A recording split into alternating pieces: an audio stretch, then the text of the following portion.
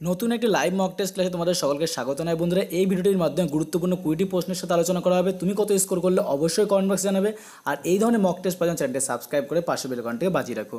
আজকে নিয়ে প্রথম কোশ্চেন খেয়াল করো, ভারতের রাষ্ট্র পরিচালনা সংক্রান্ত নির্দেশিকা নীতিগুলির মধ্যে মিল রয়েছে কোনটি? অর্থাৎ কোন দেশের সাথে এই রাষ্ট্র পরিচালনা সংক্রান্ত নির্দেশিকার মিলগুলি রয়েছে? খুব তাড়াতাড়ি অ্যান্সার করো, প্রত্যেকটা কোশ্চেনের জন্য 2 সেকেন্ড করে সময় পাবে। ভারতের রাষ্ট্র পরিচালনা সংক্রান্ত নির্দেশিকা নীতিগুলির মধ্যে মিল রয়েছে কোন দেশের সাথে? যারা অপশান বি ভাবছে কারেক্ট অ্যান্সার হবে আয়ারল্যান্ডের সংবিধানের সাথে এই রাষ্ট্র পরিচালনা সংক্রান্ত নির্দেশিকাগুলির মিল রয়েছে। পরবর্তী কোশ্চেন দেখো, পরমাণুর ভর সংখ্যা সমান সমান কী হবে? পরমাণুর ভর সংখ্যা সমান সমান কী হবে? খুব তাড়াতাড়ি অ্যান্সার করো, 2 সেকেন্ড সময়। পরমাণুর ভর সংখ্যা সমান সমান কী হবে? যারা বন্ধুরা অপশান সি ভাবছো কারেক্ট অ্যান্সার প্রোটন ও নিউট্রন সংখ্যার সমষ্টি পরমাণুর ভর সংখ্যা। ইম্পর্টেন্ট প্রশ্ন এটি। পরবর্তী কোশ্চেন দেখো, বোসন কণার সাথে কোন বিজ্ঞানীর নাম জড়িত? বোসন কণার সাথে কোন বিজ্ঞানীর নাম জড়িত? 2 সেকেন্ড সময়। বোসন কণার সঙ্গে কোন বিজ্ঞানীর নাম জড়িত? যারা অপশান সি ভাবছো কারেক্ট অ্যান্সার সত্যেন্দ্রনাথ বসু। আর ভিডিওটিকে অবশ্যই লাইক করে দাও, অবশ্যই ভিডিওটি কমেন্ট বক্স জানিও কোনো প্রশ্ন যদি ডাউট মনে হয়ে থাকে। 4 নম্বর প্রশ্ন দেখো, নিম্নলিখিত কোন গ্যাস অতি বেগুনি রশ্মি শোষণ করে? নিম্নলিখিত কোন গ্যাস অতি বেগুনি রশ্মি শোষণ করে? আর অনেকে ইংলিশ ক্লাসের কথা বলেছে, ডেসক্রিপশনের নিচে আমি প্লেলিস্ট করে দেবো, সেই প্লেলিস্টে ক্লিক করে তোমরা প্রত্যেকটা ইংলিশ ক্লাসগুলো করে নিতে পারো।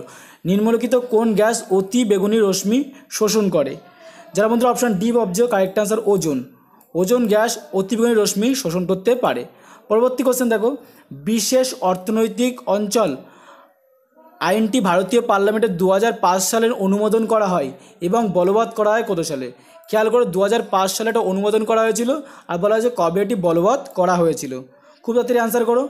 যারা বন্ধুরা অপশান বি ভাবছো কারেক্ট অ্যান্সার 2006 সালে এটাকে 5 সালে এটাকে অনুমোদন করা হয়, 6 সালে এটাকে বলবৎ করা হয়েছিল। পরবর্তী কোশ্চেন দেখো, সিস্টোলিথ কি? খেয়াল করে বলা হয়েছে সিস্টোলিথ কি, প্রচুর পরীক্ষা কিন্তু এই প্রশ্নটা এসছে। সিস্টোলিথ কি? খুব তাড়াতাড়ি অ্যান্সার করো, প্রত্যেকটা কোশ্চেনের 2 সেকেন্ড করে সময়। যারা বন্ধুরা অপশান এ ভাবছে কারেক্ট অ্যান্সার ক্যালসিয়াম কার্বনের যৌগ হচ্ছে সিস্টোলিথ। পরবর্তী কোশ্চেন দেখো, কেচোর রেচন অঙ্গের নাম কি? কেচোর রেচন অঙ্গের নাম কি? ইম্পর্টেন্ট প্রশ্ন, এই ধরনের রেচন অঙ্গ কিন্তু ভালো করে পড়বে। রেচন অঙ্গ থেকে প্রশ্ন আসে, বিশেষ করে রেলের পরীক্ষায় কিন্তু এই রেচন অঙ্গ চ্যাপ্টার থেকে প্রশ্ন আসতে থাকে। কেচোর রেচন অঙ্গের নাম কি? যারা বন্ধুরা অপশান এ ভাবছো কারেক্ট অ্যান্সার নেফ্রিডিয়া। কেচোর রেচন অঙ্গের নাম কি? নেফ্রেডিয়া। পরবর্তী কোশ্চেন দেখো, প্রতিবর্ত ক্রিয়া কে আবিষ্কার করেন? প্রত্যেকটা কোশ্চেনের জন্য 2 সেকেন্ড সময়, খুব তাড়াতাড়ি অ্যান্সার করো। প্রতিবর্ত ক্রিয়া কে আবিষ্কার করেছেন? যারা বন্ধুরা অপশান বি বলছো প্যাভলভ কারেক্ট অ্যান্সার হবে। প্রতিবর্তকে কে আবিষ্কার করেছেন? প্যাভলভ এই প্রতিবর্ত কে আবিষ্কার করেছেন। পরবর্তী কোশ্চেন দেখো, সবচেয়ে হালকা মৌল কোনটি? সবচেয়ে হালকা মৌলর কথা কেন বলা হয়েছে? সবচেয়ে হালকা মৌল কোনটি? খুব তাড়াতাড়ি অ্যান্সার করো, 2 সেকেন্ড করে সময়। যারা বন্ধুরা অপশান ডি বলছো কারেক্ট অ্যান্সার লিথিয়াম। সবচেয়ে হালকা মৌলের নাম কি? লিথিয়াম। পরবর্তী কোশ্চেন দেখো, নিম্নলিখিত কোন ক্ষেত্রে ভারতের এক্সিম ব্যাংক কাজ করে? নিম্নলিখিত কোন ক্ষেত্রে ভারতের এক্সিম ব্যাংক কাজ করে? খুব তাড়াতাড়ি অ্যান্সার করো। যারা অপশান সি ভাবছো কারেক্ট অ্যান্সার ভারতের আমদানি রপ্তানির ক্ষেত্রে এই ব্যাংকটি কাজ করে। পরবর্তী কোশ্চেন দেখো, আলোর ক্ষেত্রে কোনটি সঠিক? আলোর ক্ষেত্রে কোনটি সঠিক? অপশানগুলো ভালো করে দেখো, আলোর ক্ষেত্রে কোনটি সঠিক? খুব তাড়াতাড়ি অ্যান্সার করো, তাড়াতাড়ি।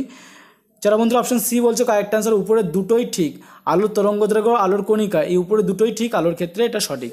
পরবর্তী কোশ্চেন দেখো, নিম্নলিখিত কোন জোড়াটি সঠিক নয়? এখানে বলা হচ্ছে, খেয়াল করে বলা হচ্ছে নিম্নলিখিত কোন জোড়াটি সঠিক নয়। পরীক্ষা কিন্তু এই ধরনের প্রশ্ন এখন তাই লাস্টে 9 যোগ করে দেয়, আমরা খেয়াল করে করি না।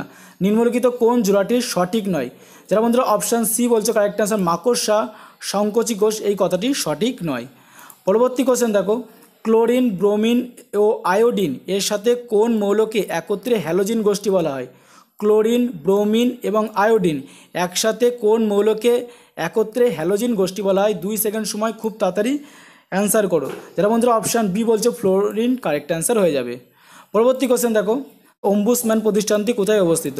অম্বুসম্যান প্রতিষ্ঠানটি কোথায় অবস্থিত? যারা অপশান এ বলছো সুইডেনে অবস্থিত অম্বুসম্যান প্রতিষ্ঠানটি কারেক্ট অ্যান্সার হবে অপশান এ কারেক্ট অ্যান্সার। পরবর্তী কোশ্চেন দেখো, কুমেরুতে ভারতের 3য় গবেষণা কেন্দ্রের নাম কি? কুমেরুতে ভারতের 3য় গবেষণা কেন্দ্রের কথা বলা হয়েছে এখানে। কুমেরুতে 3য় গবেষণা কেন্দ্রের নাম কি? যারা অপশান এ বলছো ভারতই কারেক্ট অ্যান্সার। কত স্কোর করলে অবশ্যই কমেন্ট বক্সে জানাবে, আর নিচে প্লেলিস্টের লিঙ্ক দেওয়া থাকবে, সেখানে ক্লিক করে অন্যান্য ভিডিওগুলো দেখতে পারবে।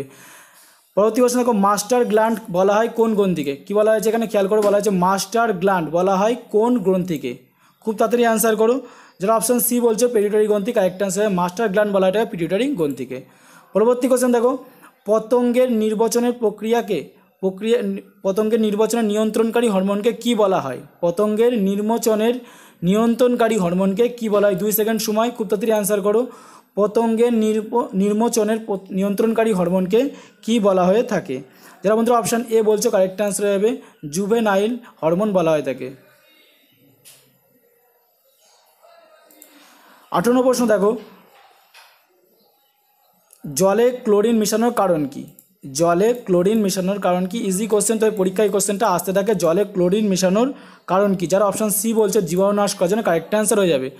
19 নম্বর প্রশ্ন দেখো, 3 ভর বিশিষ্ট হাইড্রোজেনকে কি বলা হয়? 3 ভর বিশিষ্ট হাইড্রোজেনকে কি বলা হয়ে থাকে? ইম্পর্টেন্ট প্রশ্ন, 3 ভর বিশিষ্ট হাইড্রোজেনকে কি বলা হয়ে থাকে?